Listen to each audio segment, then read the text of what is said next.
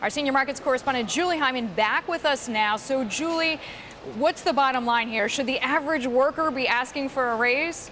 Well, at the very least, we should have more information, perhaps, about what the average worker makes. Right now, we used government data because the companies themselves do not release exactly how much their average worker makes. But the data that we crunch shows that the average gap in pay between a rank-and-file worker at an S&P 500 company and an S&P 500 CEO is 204 times. In other words, the CEO is making 204 times what the average worker is making. That's up 20% since 2009, and the gap has been widening over the decades. If you look at academic and trade union research, going back to the 1950s, the ratio was 20 to 1. By 1980, it was 42 to 1, and then you saw skyrocketing to 120 to 1 by 2000. Now, again, that 204 to 1 figure. If you look at some individual examples here, and there are sort of extenuating circumstances for these, so let's go through them. First of all, Ron Johnson of JCPenney had the biggest gap in pay package to average worker when he received that package in November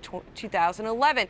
And the reason we have this illustration here is because the gap that we're talking about here, nearly 1,800 times the average department store worker, is equivalent to leaning a loaf of bread up against the Empire State Building, give or take a slice or two. So that's sort of the magnitude we're talking about. The caveat here is that he was given this enormous pay package in order to lure him from Apple because they took him away from Apple before his options were able to vest. So that's sort of the extenuating circumstance there. The second and third biggest gaps that we've looked at are at Abercrombie & Fitch and at Simon Property Group. You see there the gap that we're talking about. And again, here we're looking at the average industry worker, not necessarily the specific worker at these companies. Here, too, the caveat is the way that options and other parts of the pay package are recorded is that they're recorded in a single year, even if the options and stock awards stretch over several years. So that can magnify what the gap does look like. So that's something to keep in mind as well. Nonetheless,